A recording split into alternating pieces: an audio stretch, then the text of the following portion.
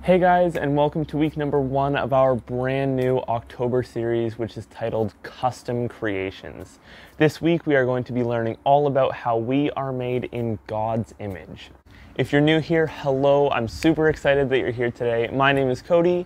Today we're going to be doing a little bit of an intro with me, and then we're going to go straight into some singing and dancing, and then the so-and-so show, which is a little bit of some Bible teaching, and then we're going to come right back here and I will send you guys off with a little bit of an outro. Alright guys, today's Bible verse is from Genesis. It's in Genesis 1 verse 26 to 28. So if you have your Bibles, or if you have a Bible app on your phone, or maybe a parent's phone, you can pause the video and get those out. And then once you're done that, we're going to head straight into some singing and dancing and then the so-and-so show. And I'll be here after. Enjoy.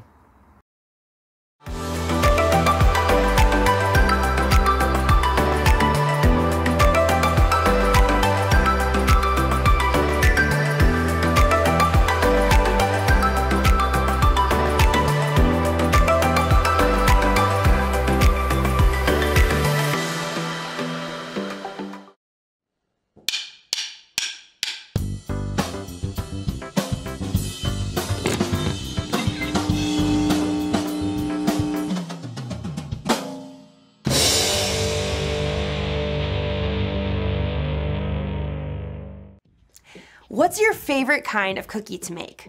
I'm a big fan of gingerbread. I love turning out the exact same shape over and over and over and over. You don't even have to be an artist to make gingerbread cookies come out just right. But the best works of art don't come from a mold. They're unique, original, one of a kind. And the greatest work of all time is you. God made you to reflect a little bit of who He is to the world around you. But He made you to reflect Him in a way that's entirely different from your brother, your mom, your neighbor, or even that popular kid at school. God made only one you, and He made you on purpose. No one else in the entire world can fill that perfect spot He crafted, just for you. And when you discover who God made you to be, you can make a greater difference in this world than you could ever imagine. That's why individuality is an amazing way to worship God with your life. Because worship is about more than just singing loud. It's all about living loud.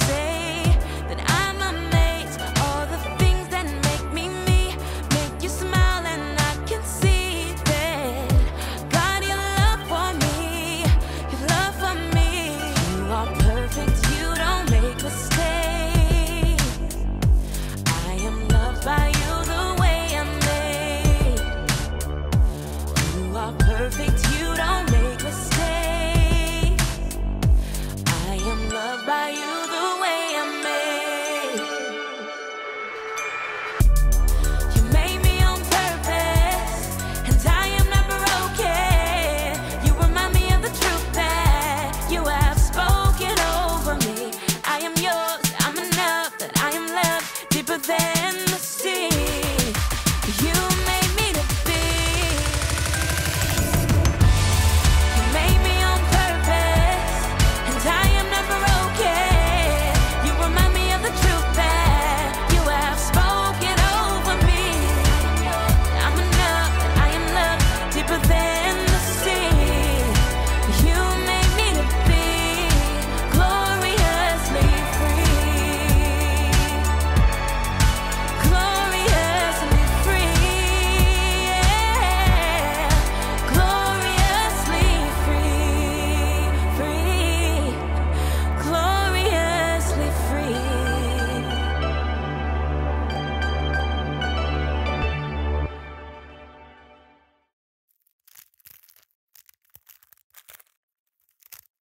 Oh, I know that sound. Mm-hmm. Ah. Want some? Do I? Yeah, Diamond, do you? Yeah, I'd like some. Oh, there's nothing like some good WWs. Wait, what did you say? Some what? WWs. The candy we're eating? WWs are my favorite candy. My whole life, I've been a fan of WWs. I used to go door to door in my neighborhood as a kid saying, trick or treat, give me some WWs. And people would just look at me like I was crazy. It's because they're called M&Ms, not WWs. M&Ms? Yeah. You've been reading them upside down. That doesn't make any sense. That doesn't sound like something I'd do.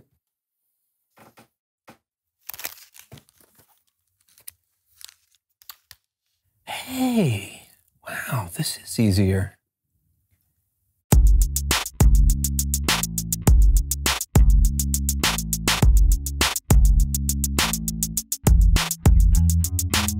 Oh, hey, everybody, I'm John. And I'm Brandon. And you're watching The So-and-So Show. What are you doing with a mannequin? I am putting a beard on him. Yes, that is obvious. I can see that. Yeah, well, who is simultaneously the coolest and weirdest person you know? Longbeard Carl. Exactly. What does that have to do with the mannequin? Oh, well, I've been thinking that me and you are pretty good hosts of this show, right? Thanks. But we're not perfect. Okay. We can't possibly be the best hosts ever because we have too many flaws. Speak for yourself. But what if I took the parts we like from different people and made one ultra super host? Wait. So, wait, the mannequin's going to take my place? Come on, it'll be great. Okay, let's see. We have Longbeard Carl's beard, right? We've got Taco Cat T. Taco Cat spelled backwards is Taco Cat. Right. Next, I need. Taco Cow spelled backwards is Woko Cat. I think that our co-host would have an excellent singing voice. Well, I wonder. Ooh, I know. Our good friend Fred. Eating my tray of lasagna, but I want to give you a big thank you for that big tray of lasagna. Lasagna!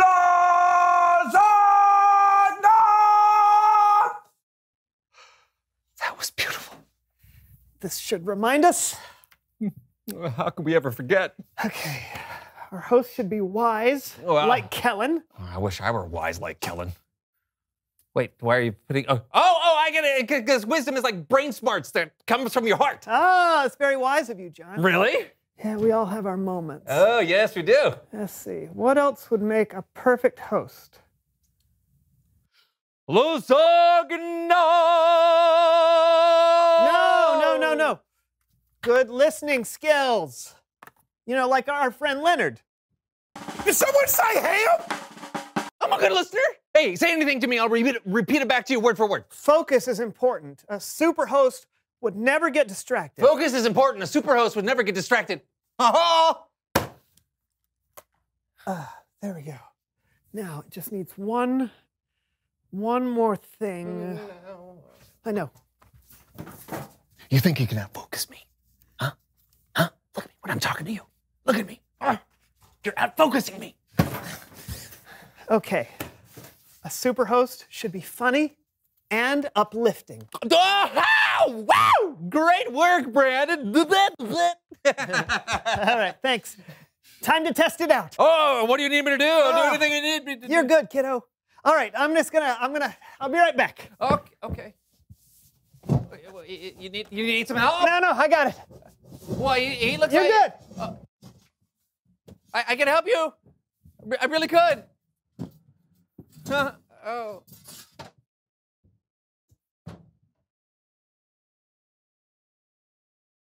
Mannequin montage.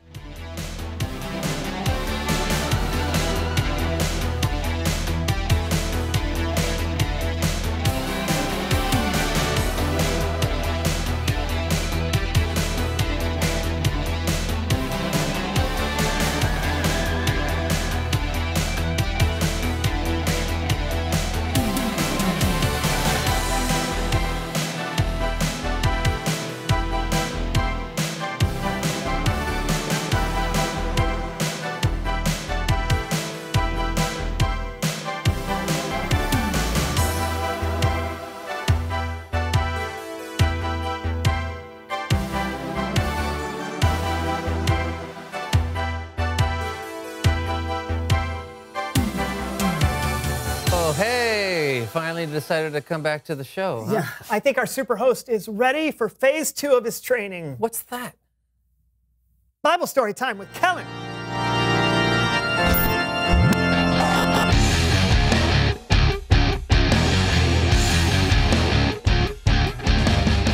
Hey guys, Hey, Kellen. what's with the giant doll? Oh, it's our brand new superhost. Okay, What kind of Bible story do you have for us today? I have a biblical one. Get it? Because it's the Bible. Never mind. Let's hop to it. Today, we're looking at the very beginning of the Bible, when God created humans. It's in Genesis chapter 1, verses 26 through 28. But before we get there, let me set the stage for you. Right before creating people, God created the world. He created light out of darkness. He created the sky. He created the entire universe. God saw that everything He created was good. Then God said, "Let us make human beings so that they are like us." Whoa. Did you catch that? The first thing God ever says about people is that He wants to make us to be like Him. Now that's cool. Next, God said, "Let them rule over the fish in the seas and the birds in the sky. Let them rule over the livestock and all the wild animals, and let them rule over all the creatures that move along the ground." So God created human beings in His own likeness. He created them to be like Himself. He created them as male and female. God made us in His own likeness. Or sometimes we say God made us in His image. That means we can learn a lot about ourselves by getting to know God better. And we can also learn more about God from the people we see around us. It's not just when you look up at the stars or see a beautiful sunset that you can feel closer to God. You can see God all around you in everyday moments. You can see how God loves to be in relationship with us, how He loves us, how He teaches us, and how He takes care of us. We can see God's heart when people are kind and loving to one another. You can learn a little bit of how joyful and fun God is when we spend time with our friends. And here's the deal. God is creative. He's strong and brave. He's extremely smart, but He's also gentle and caring. And that's just to name a few of many amazing things that come from our Heavenly Father. All of us, even with our differences of appearance, of skills, of personalities and passions, we are all made in the image of God. Wow, that's spectacular. That makes me feel really special and important. It should. Every person on this planet is incredibly valuable because we were made in the image of God. Amazing. Thanks, Kellen. You got it. I'll see you guys next time. Bye, Kellen. Wow. It's crazy to think that I, John, of the Basement Studio, am a carrier of God's image. Yeah. Uniquely and wonderfully made, a child of God. Yeah. Seriously, this is amazing. Aren't you excited? Yeah, I am. I'm just realizing how much our ultra super host maybe wasn't such a good idea. Oh? No, I'd rather have a co-host who is made in God's image, one who can talk and play games and blink. Someone like, Someone like you, pal. can't do that without moving my lip. You're a great host. Oh, really? Thank you, buddy. Yeah. So, what most about my hosting skills reminds you I was made in God's image? Is it my good looks, my sense of humor? Is it my minty fresh breath? Yeah. Reveal the question. How would you describe God? That's a big question. Yeah, Kellen gave us lots of great examples, like the way God loves us, or how He's brave and smart and gentle. But, well, like he said, that was only a few descriptions. What pops out in your mind when you think of God? And we will see you guys next time. I'm John. And I'm Brandon. And I'm Warren. And this was the so-and-so show. Did you hear that? Yeah. Just leave the room quietly. Shh. Shh. Shh. I can't go sideways. You're gonna have to pick me up. Where are you going? Hey, Brandon, check it out. Look at my blinking. Pretty good, huh? I can't find my glasses, though. Do you know where they are? Brandon, come on. You know I can't see anything without my glasses. Buddy, come on. What's wrong with you? Come on, we just talked about being created in the image of God, and you're being rude. God's not rude, come on. And I'm Warren.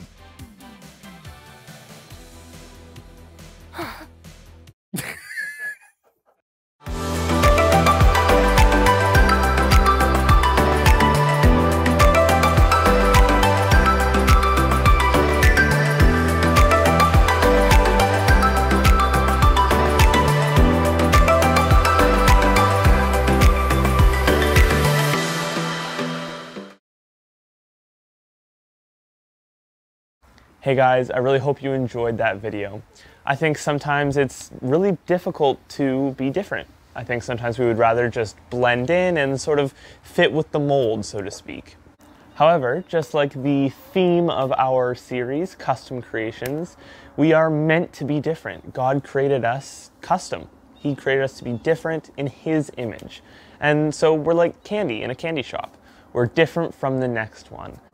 And we're made to do different but equally important things. Okay, as this is a new month, October, we have a brand new memory verse for you, and it's found in Psalms. I'm gonna put it right up here on the screen so that we can all read along. It says, "How you made me is amazing and wonderful. I praise you for that. What you have done is wonderful. I know that very well." Psalm 139, verse 14. Okay, now I'm curious. Today's question was all about how you would describe God. If I had to describe God in 3 words, I would probably say loving, creative, and powerful. But how would you describe God? Okay guys, that is it for this week. I'm just going to pray and then I will send you off. Dear Lord, thank you for making us so different. Even when sometimes it's hard to be different. Sometimes we would all rather just blend in. Help us to realize that being different is a blessing. And even though we are all so different, we are all made in your image. In Jesus' name, amen. All right, guys, that is it for this week. I'm super thankful that you could all come and join me for today's video. Krista is going to be hosting next week and then Leah the week after that, but I will be back here in week 4, so I will see you then. Bye, guys.